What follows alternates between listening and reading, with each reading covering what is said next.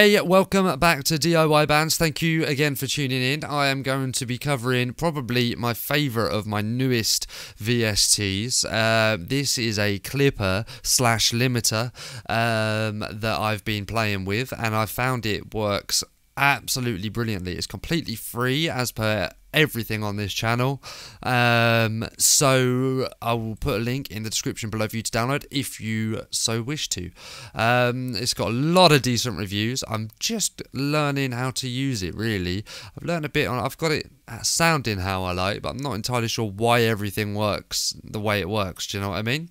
But I will go through. I've saw some videos of it, and there's not really much there in the ways of explaining why, you know, like how to use this plugin. So I thought I'd just go through and share what I've learned, really, and we'll go through and have a look there. So here is a track that I've taken completely unmastered, so it's just a mix.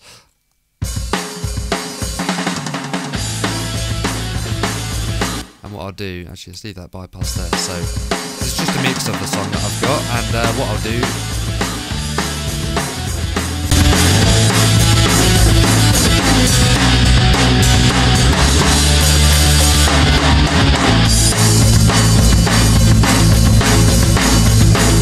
Once again, it's Christmas time. Okay, so that's the difference. Obviously, yes, it's making it a lot louder, but if you listen to, I don't know, let's say like maybe the snare, with it off, the snare is pretty much the same volume. So with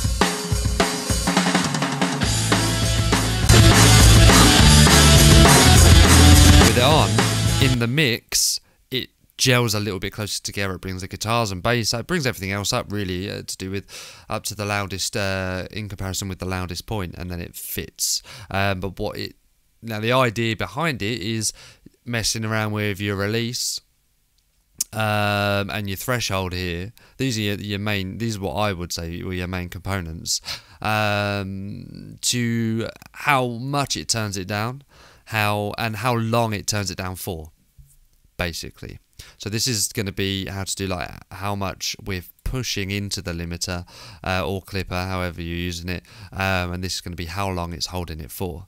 So I want it to pretty much turn down. Here's a snare hit. I want it to turn down, or release the turn down. So I want to turn it back up again about here. So I'm getting the hit and then back to normal volume. So in fact, I'll probably turn that down 24 milliseconds. It's probably about right, isn't it? Really making that up. Where's the so 24 is about there. That might be okay. 42. So what are we at there? 103, 104, 105, 106. No, I've lost it. 103. So what am I aiming for here?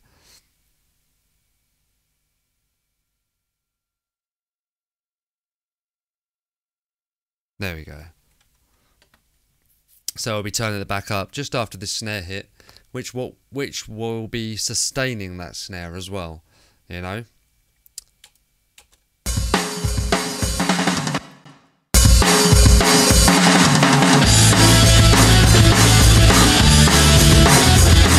When you first put this VST on, this sits down here, this is on that, and all these dials are off. Now, if we have a listen quick, now what you're seeing here is it pretty much doing nothing. Now, what you need to do is push this up. So this is your drive, so how much you're going to be pushing this signal through. Find it till it's taking it down, you know, a couple of dB.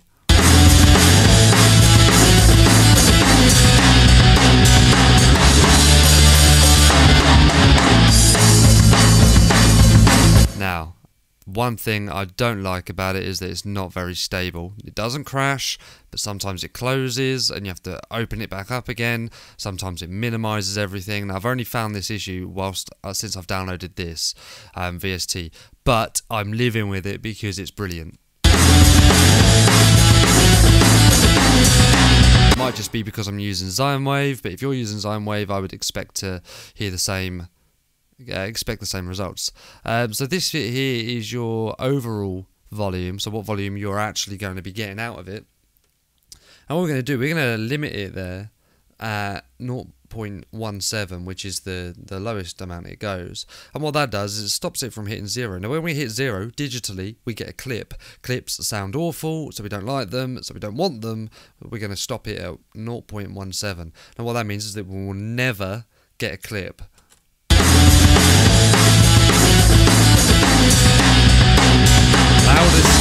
Loudest it's going to get there is 0.17. Now this scale bit here, this is for CD, so all this does changes the location of the numbers.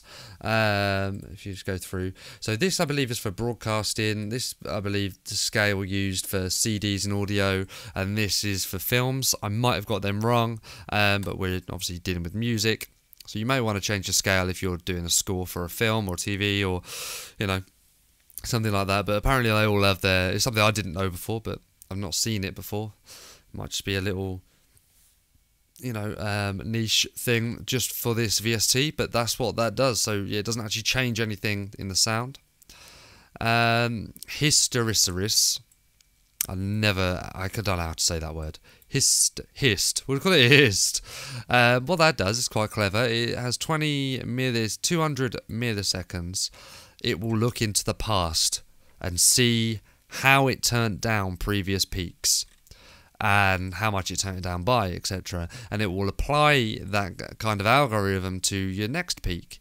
I don't know how it works in the background, but I thought that was pretty good. Now, because I want, if you had it all the way off, see, it's done it again.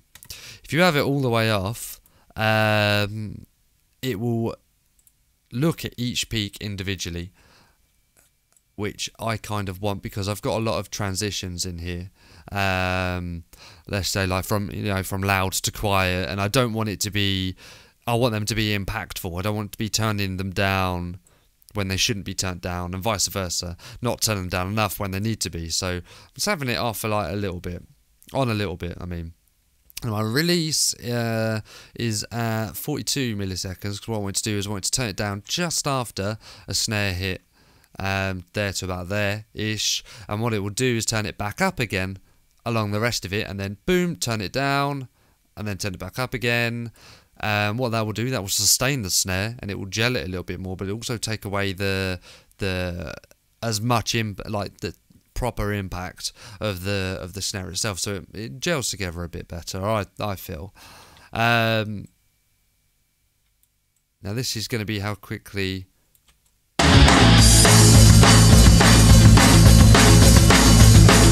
Once again, it's Christmas time. What I'm going to do now is just switch to this and compare to this one.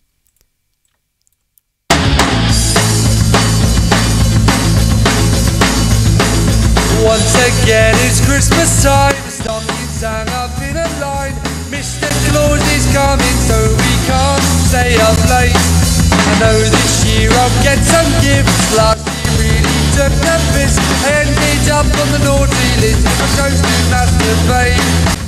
I've been a good boy all year, Fatty. I didn't touch myself, but I'm not scared of the man who's coming down my chimney.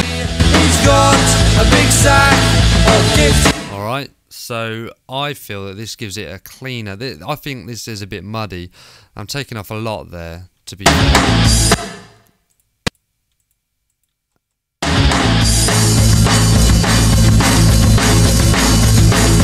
Once again, it's Christmas time.